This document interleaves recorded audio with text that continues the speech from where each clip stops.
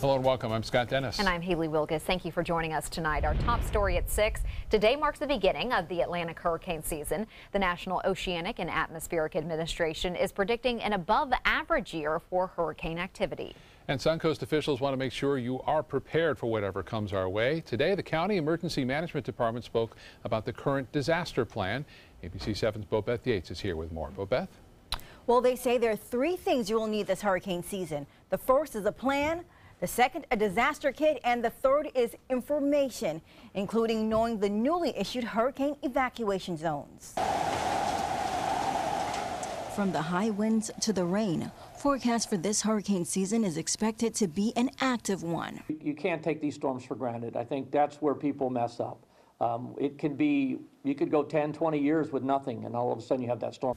The National Oceanic Atmospheric Administration predicts a 70% likelihood of 11 to 17 named storms this year, 5 to 9 of which could be hurricanes, and officials say being ready will be your personal responsibility. And remember, the first 72 are on you. That's our key message to the public.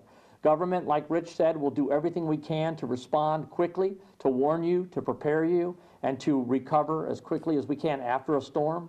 But we can't be there for everyone. Part of that preparedness is creating a disaster kit, which should include all the items necessary to survive at least 3 days without electricity or running water.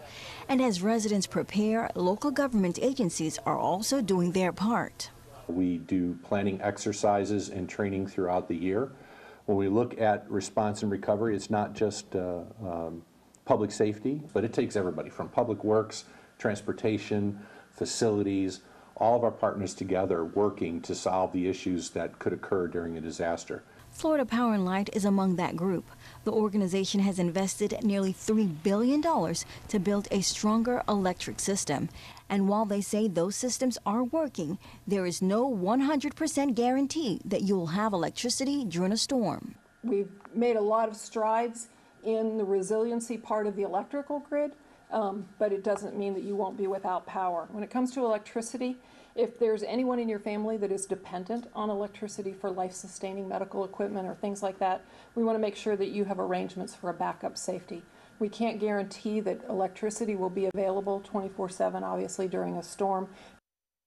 Now, officials also stress that small businesses should also have a disaster plan, saying 40% of small businesses tend to close a year after being hit by a storm. Another rule of thumb, they say, is run from the water and hide from the wind. Back to you.